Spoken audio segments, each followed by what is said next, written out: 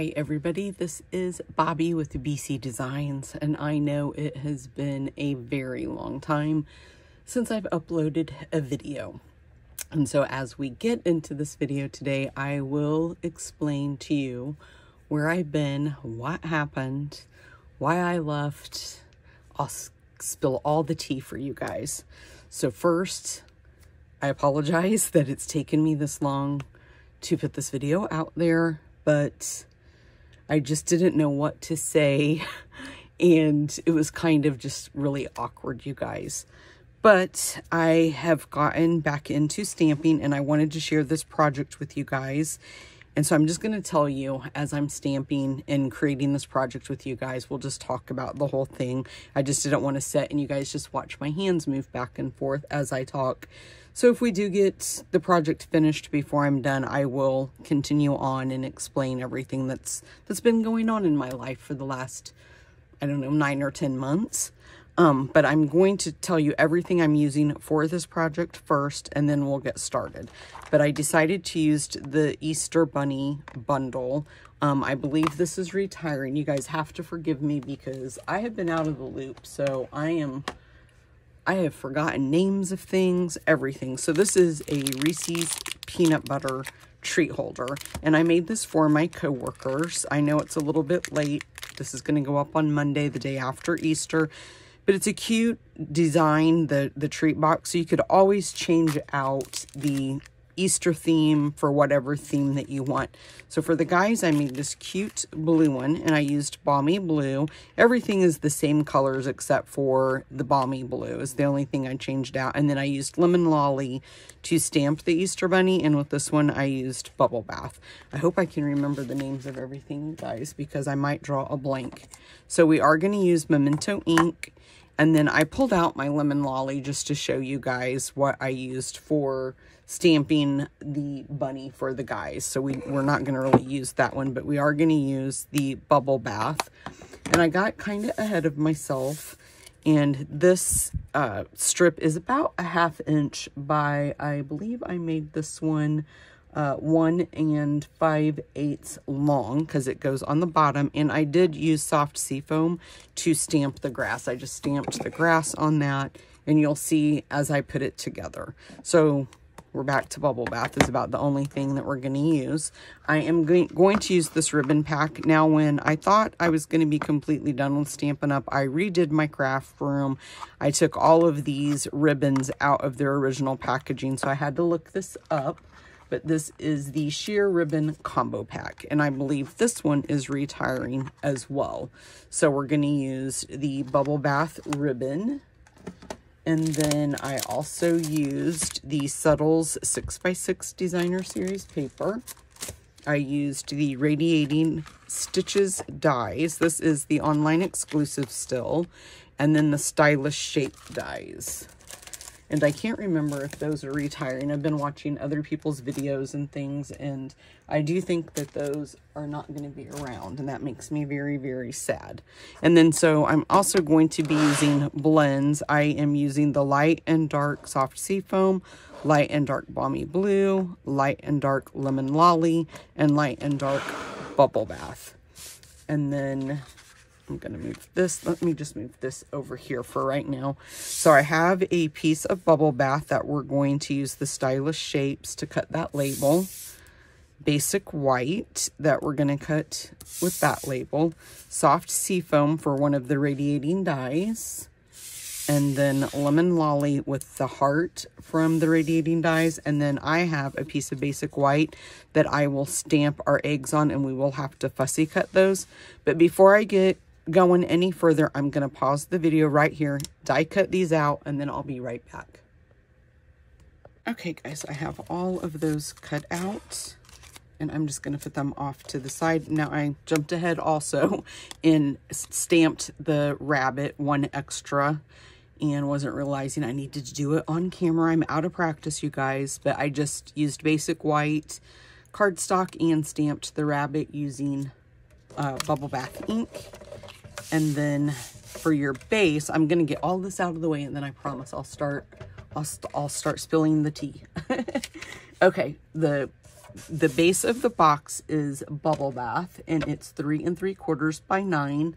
And on the long side, you're going to score it at 1 3/4, 2 1/2, 4 1/4, and 5. Okay, and then we have 2 pieces of the DSP. I'm going to move this out of my way.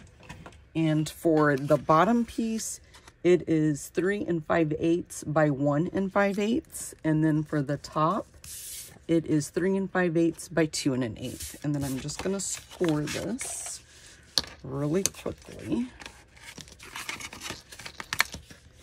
So you guys, my husband worked, where he worked, they closed. And he'd been there like 38 years. So for this short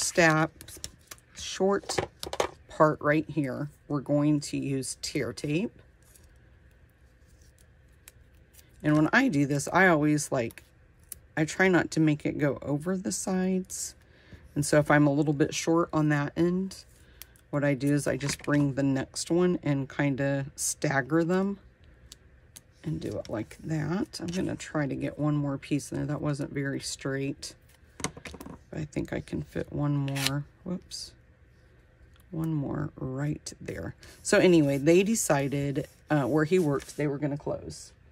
And so we were really torn on what to do. And should he retire or what? We knew our financial situation, if he retired, was going to change. And we just kind of thought that it would be best if I just quit Stampin' Up. And I am also going to tell you guys, and then you just fold it over till that bottom is on the other bottom. And then you can see this will stick, just slide right in there. And you can kind of fix your ends if you want. I just kind of slid mine in there because it made it easier to put the DSP.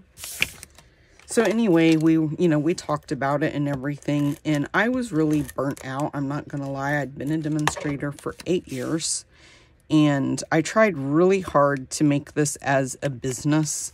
I tried to earn the incentive trips and everything and build a team and all that kind of stuff, and I never earned the incentive trip. Honestly, I don't think I even came close. I mean, not where I would say close. I mean, I did pretty good, but I mean, I ended up selling in 8 years over $100,000. So I did get that accomplishment, but I knew when I quit, I am using a retired 3/4 circle punch. You could use any circle punch that you want. But I knew if I quit, I was going to lose everything. I was going to lose my team. I would lose my anniversary date. I would lose my sales. I would lose everything. But like I said, I was really kind of burnt out, you guys, and really tired. I was working this as a full-time job. I mean, I was really doing this full-time as much as what I was doing my day job that I normally go to. And it was like I didn't have time to do anything else but stamp and design and all that kind of stuff. So we both just kind of thought, it's just for the best, just stop. So I did, and it didn't bother me for the longest time. Like, I really didn't do anything from last July, I think it was, moving forward. And then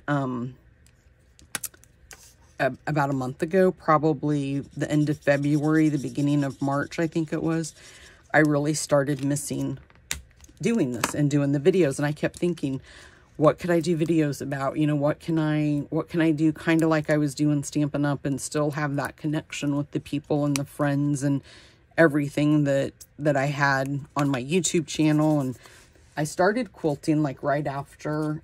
I love to quilt. I'm not that great at it. I'm very new at it.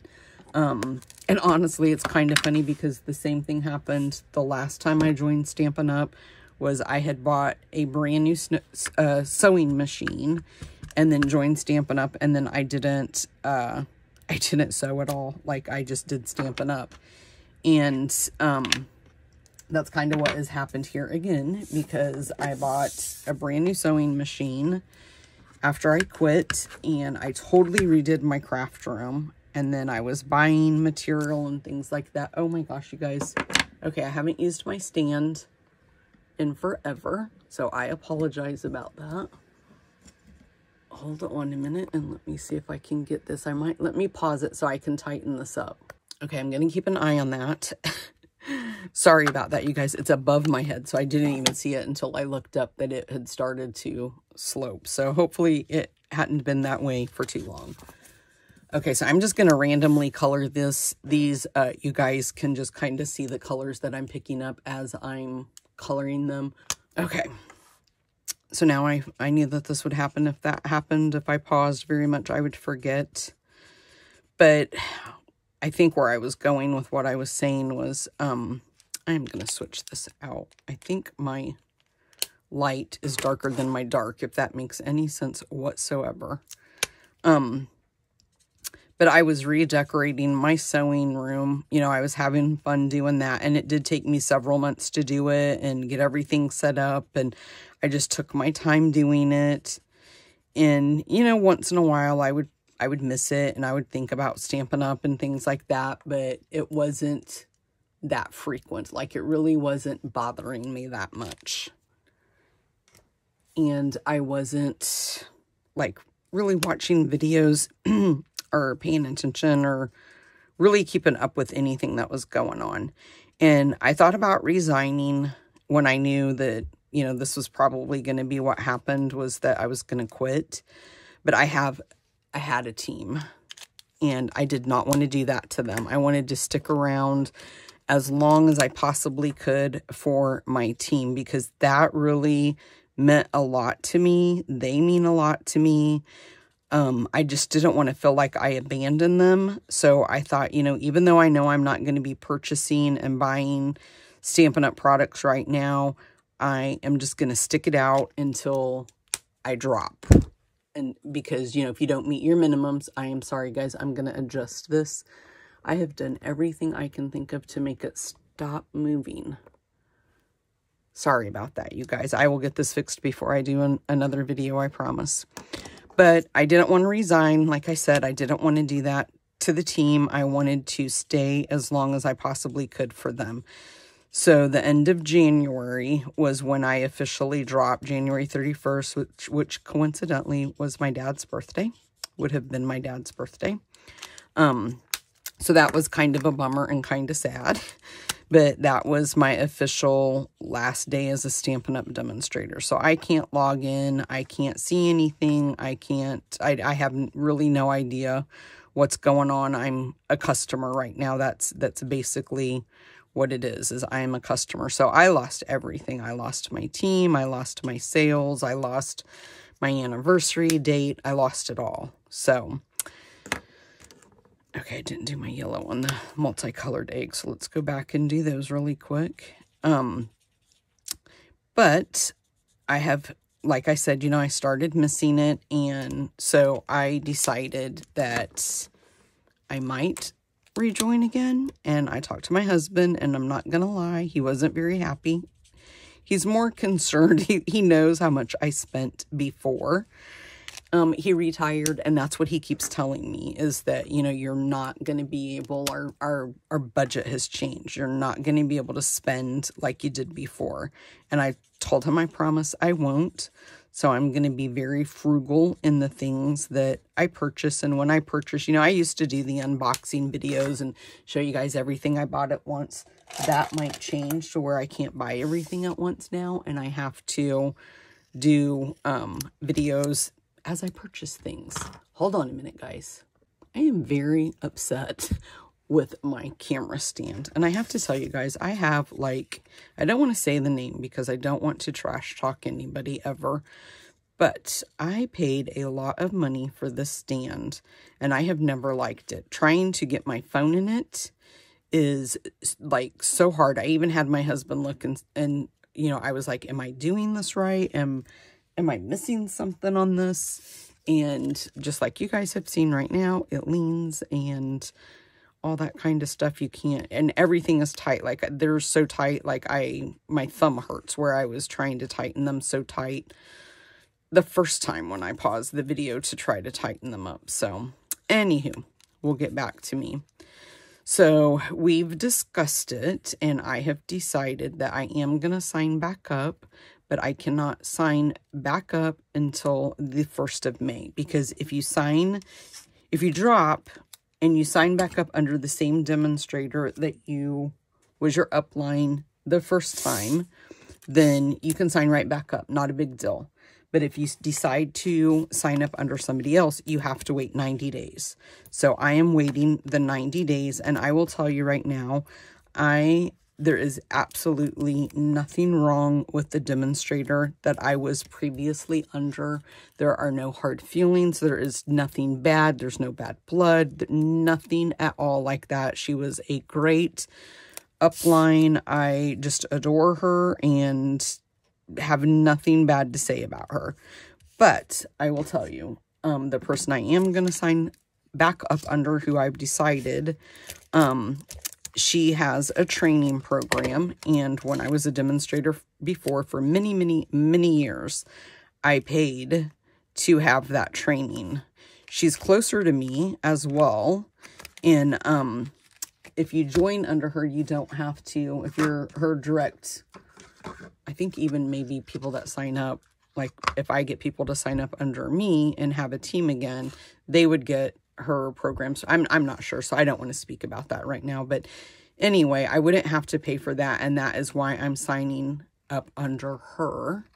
And I know her. I've met her, a few times, and I just simply adore this lady. And like I just said, she's closer. I can go to some of her things that she does, the retreats that she does. I actually went last April to one of her retreats in Michigan. And I will tell you guys, I'm not trying to keep it a secret or anything, but it is Rhonda Wade.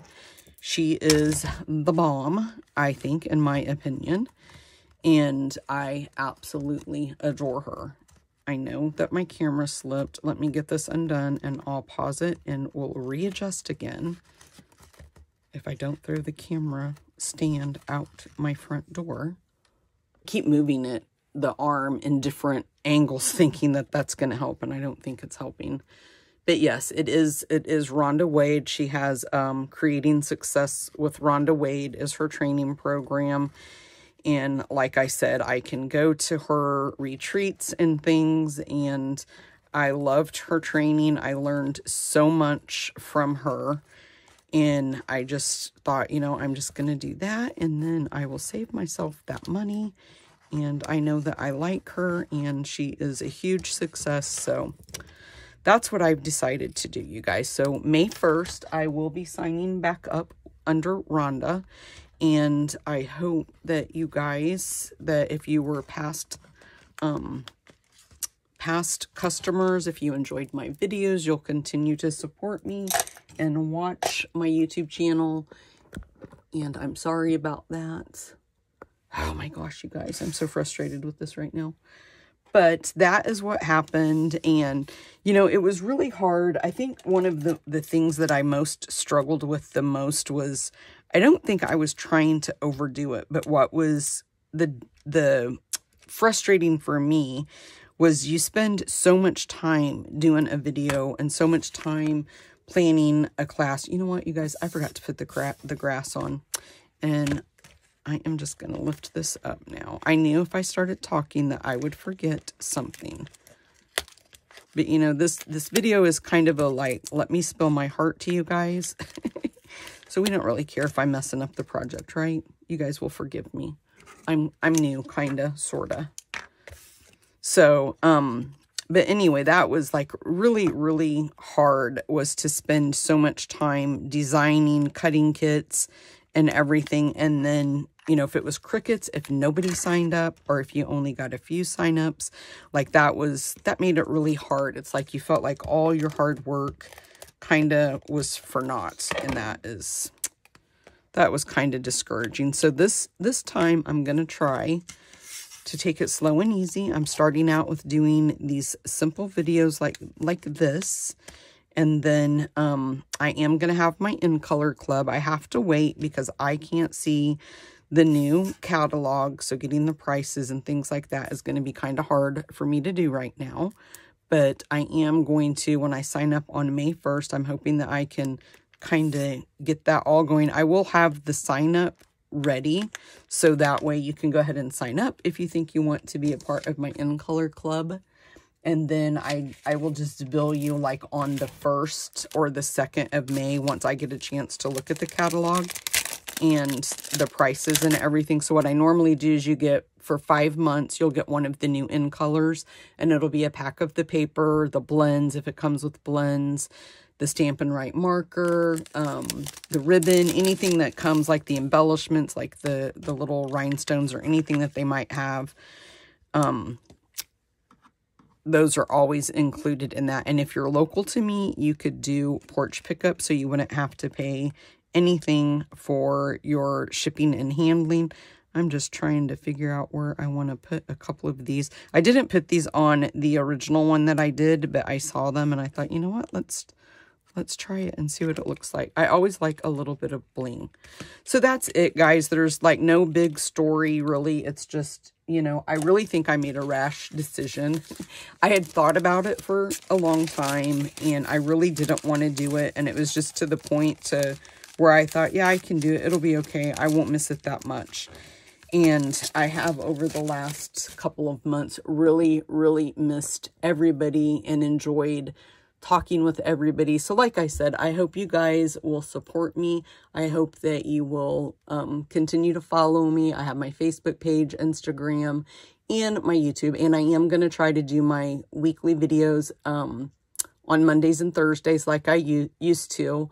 If I do start doing Facebook Lives again, which I think I probably will, and offer my free make and takes with a purchase, I probably won't start those until sometime in May, because I would like to get the new product that everybody's going to want to see, and I can't get that until I sign up in May, on May 1st, so I can't be designing and all that kind of stuff. So I'll probably just be posting YouTube videos and just posting on my Facebook page until I can actually get an order in where I can join on May 1st. But I thank you guys. Please make sure that if you're not subscribed to my channel, and hit the like button, you guys. I appreciate you. Leave me a comment if you have any questions, if I didn't answer anything that you're curious about, or in the project, if I missed telling you something that you wanted to know. Let me know, guys. Thanks, and God bless.